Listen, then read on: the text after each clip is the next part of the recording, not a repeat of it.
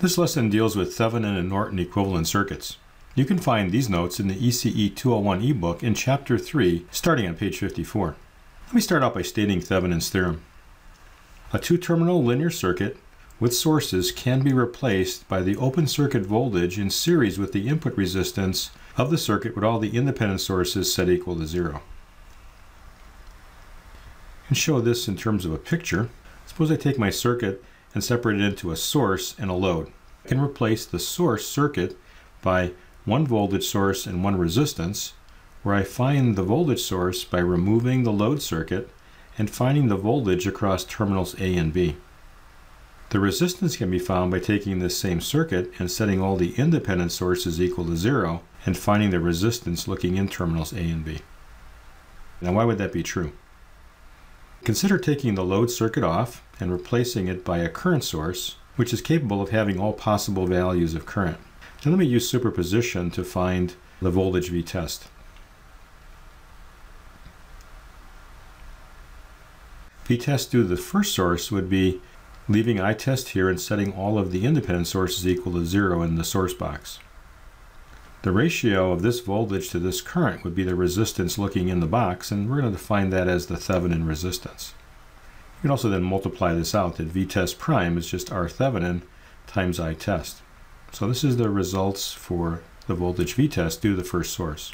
Now set this source equal to 0, make it an open circuit, and find the voltage across here. We'll call that V test double prime, and this would be due to all the independent sources inside the box.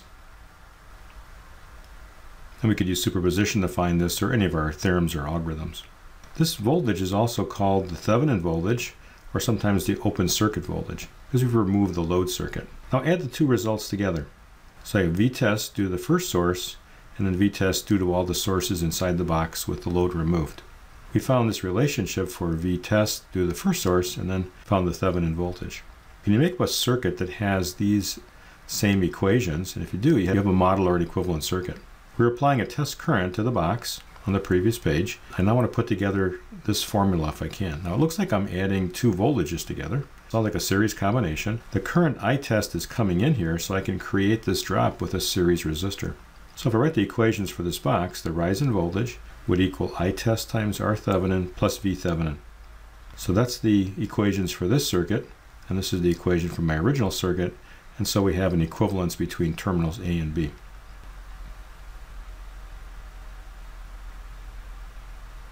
Our next theorem is called Norton's theorem. A two-terminal linear circuit with sources can be replaced by the short circuit current in parallel with the input resistance of the circuit with all the independent sources set equal to 0. Let's take a look at what that would mean in terms of some schematic drawings. So again, I have circuit broken into two parts. I'll call this my load and this is my source circuit. And I'll replace the source circuit by a current source in parallel with a resistance.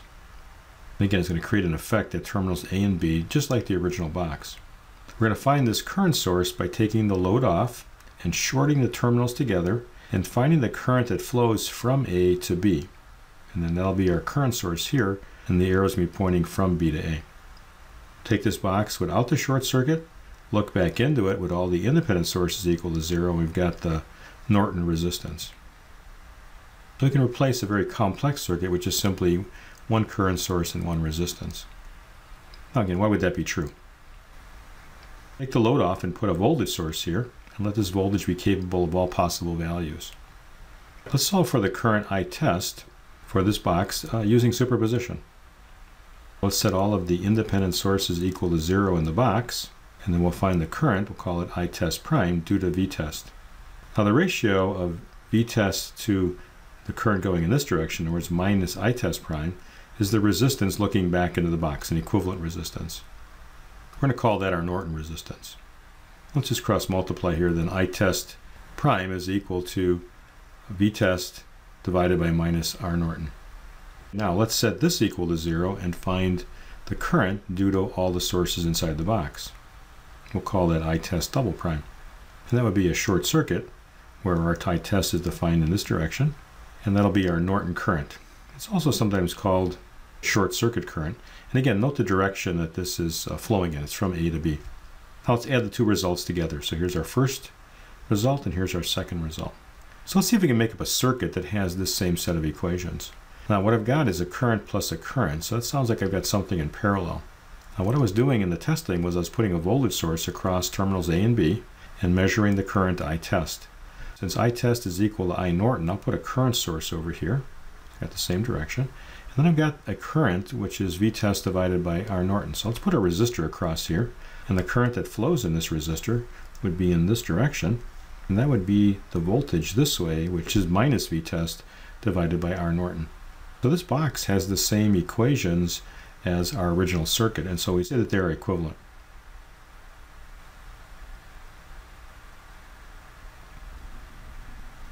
So Thevenin's theorem allows you to take a very complex circuit and replace it by only one voltage source and one resistance.